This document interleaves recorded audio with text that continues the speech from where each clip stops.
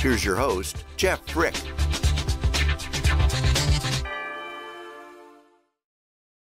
Hi, Jeff Frick here with theCUBE. We are really excited to be out in San Ramon, California at the GE Software Center, talking to Bill Rue, the VP of GE Software. Exciting announcement came out last week about the new Predix Cloud. We've been out here a couple times, so thanks for having us out again, Bill. Thanks, Jeff. Glad to have you here. Absolutely. So why don't you give us an update on the center and how you guys are growing? You know, it's a crazy time to hire people, and you don't seem to be having a problem with that. Well, it's always a challenge to hire people.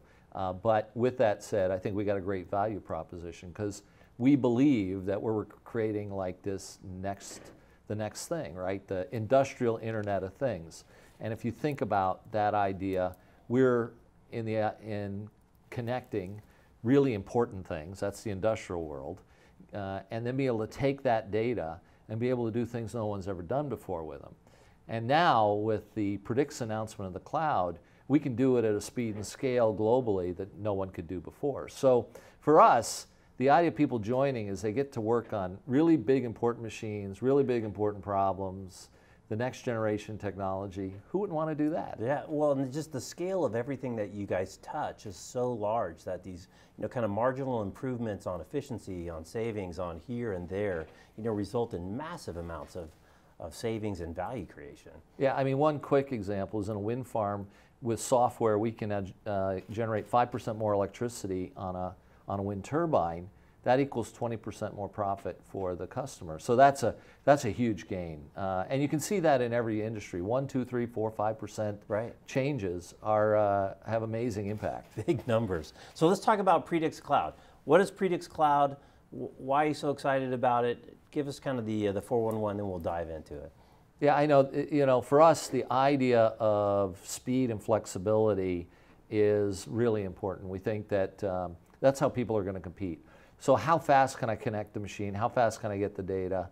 How fast can I deliver outcomes to my field or the people who are doing the work? I mean, that's really what it's all about. So for us, we've looked at what everyone has done in the cloud, has been able to accomplish on the consumer side, and said, we want that same speed and scale for the industrial world. And the only thing we have to do is then add things like security in a different way. We have to think about different kinds of data because they don't deal with the same kind of large data we deal in healthcare, et cetera. So it's optimized for industrial, but built with exactly the same concept of speed and scale that the consumer world has done so well. Right, so a lot of the cloud attributes that people love so much, right, is it's flexible, it's on demand, it's connected and always available. There's storage, there's compute. So are you guys offering all those? Is there kind of a specific subset of kind of classic cloud functions that this offers? Is it just a better place to store? Is it a better place to connect? Is it a better place to share? Or is it a better place to do analytics? What are kind of the classic cloud attributes does Predix offer its customers? Well, we're building on the shoulders of giants. So we're certainly able to run today we can run on Amazon, but we are also working with other companies to build cloud centers globally because nobody has a global footprint. So you can't go to somebody and say, give me a cloud. You in fact have to build it yourself. The second thing is if you look at what we're adding value on, it's a couple of things. One is connectivity. How you connect to big important machines are very different than consumer devices. Security is different, real time is different, lots of things there that we're working on. The second thing is we deal with data types like take imaging in healthcare. Those are big images. So how do you deal with those images in real time in the cloud? We've dealt with that. Then we add in the idea of specialized analytics that are aimed at the ideas of zero unscheduled downtime, or how do you manage a fleet, so on, at the cloud level. So for us, it's really a platform capability in the cloud for industrial connectivity and building these analytic-based applications. And then we're riding on infrastructure being built globally. So as an example, we'll also partner with China Telecom and build cloud capability on top of what they built. So everywhere we go in the world, we're going to find people to work with, and we're going to be at that higher level. Okay, and is it a necessary requirement that my company and my industrial things have some interchange with your world, or can I operate my industry and my analytics independently of being connected to a GE device or service? It has to be independent. And in fact, that's what we've said. We will work with anybody. We'll work with our competitors, and we are, and we'll work with our customers.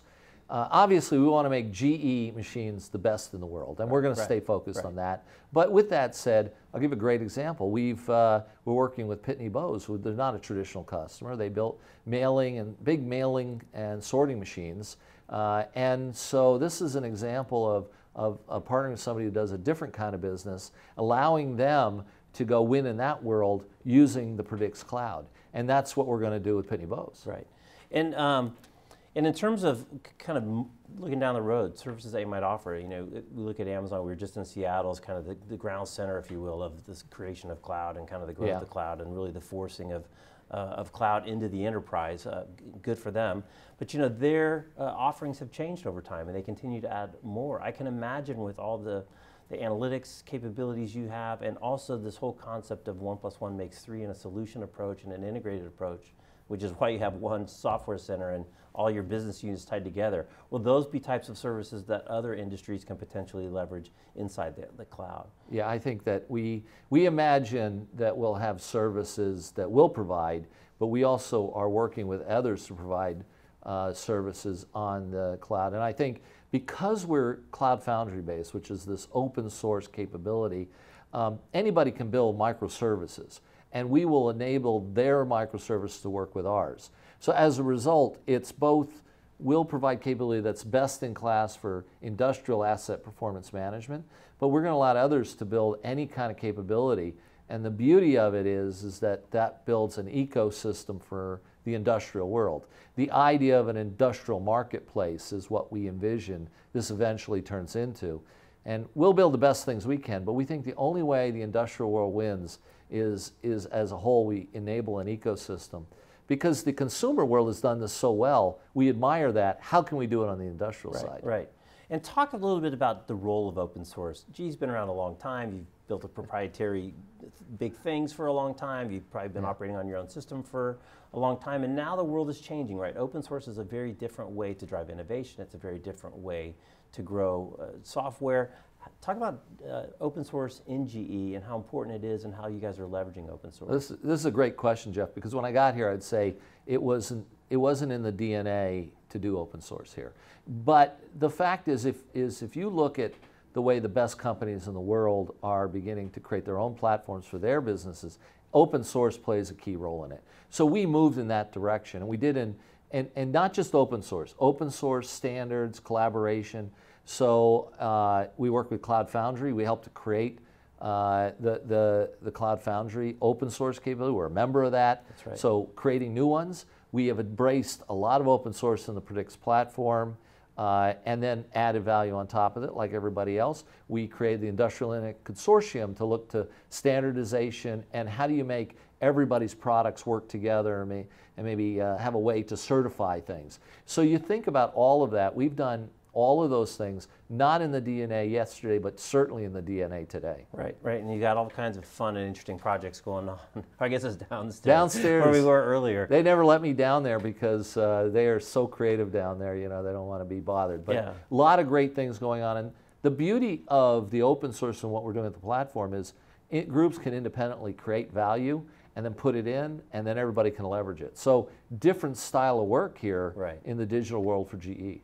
And really, you know, the kind of the classic conundrum for a platform play, right, is nobody buys platforms, right? They buy applications. Yeah. But, you know, can you build an application? Can you go to market really as a platform under the covers that you're disguising as an application? You guys already have applications. You already have a big book of business. So now you are basically leveraging, building a platform almost underlay to support those various businesses using software and cloud.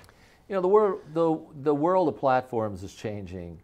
And in many ways, we are building an application that happens to be a platform. Right. I think this is the way the world is going, is that because of APIs and because of the way the technology is going, is nobody builds this monolithic app anymore. And we are building, think of it as asset performance management and analytics as the capability. Well, those are in many ways applications.